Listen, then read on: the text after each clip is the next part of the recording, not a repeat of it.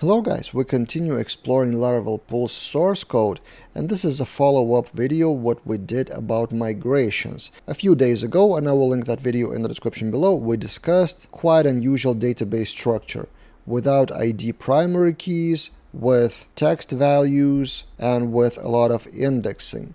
Now in this video, let's see the queries, and this is the general thing, how to structure the database. People often ask me, and I have a separate course about that, but it usually depends on what would be the queries in the future. Based on that, you define the structure between the tables, you define field types, relationships, indexes, and other stuff. So let's explore some of the solutions in the database structure of Pulse based on this class. Interestingly enough, they created a separate class called database storage, with the idea that in the future there may be another storage for data, for entries, not necessarily the database. So this is a bit complex, but you can simplify that to just eloquent queries. So for example, trim method, trimming the values from the database.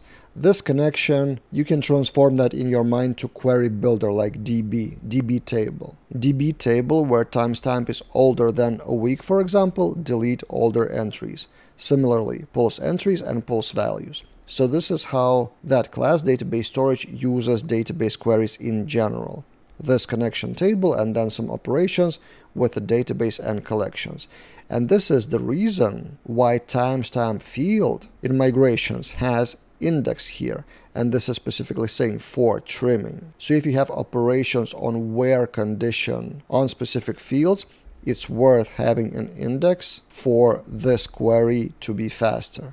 Then another example has both database operations and collections. So from Pulse aggregate, we get distinct records, then we get only period field of that, and then for each of the periods, we have another query of the same period and bucket condition. I'm not sure what that means, deleting the records. Then another method, purge old entries, basically deleting everything and starting from scratch.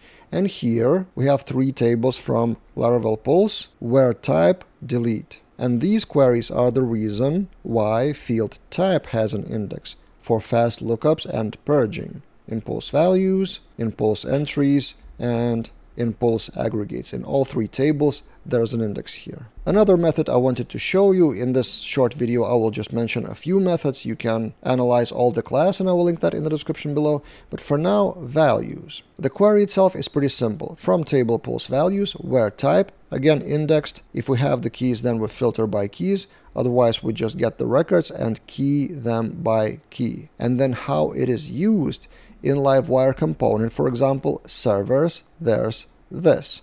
Pulse values system. So we get system values in a collection, and then we have collection operation mapping. And what we need to work with is actually system value, which is a JSON field. In the database, in the migration, the field is text, but the format of that text is actually JSON. So we're decoding that JSON, and then we're getting individual values and putting them into a final object. So this is an example how you can use JSON values. In general, I have mixed emotions about JSON columns in the database. It depends on scenario, but in this case, there's no filtering by JSON, which may be slow. There's no where JSON column something. It's just getting all the values and then processing them in the collection methods in PHP and in Laravel. So for such scenarios, I think JSON is a pretty good solution. And then there are more interesting, deeper methods in that database storage class. For example, graph is a great example to study if you want to get your head around collections, for example.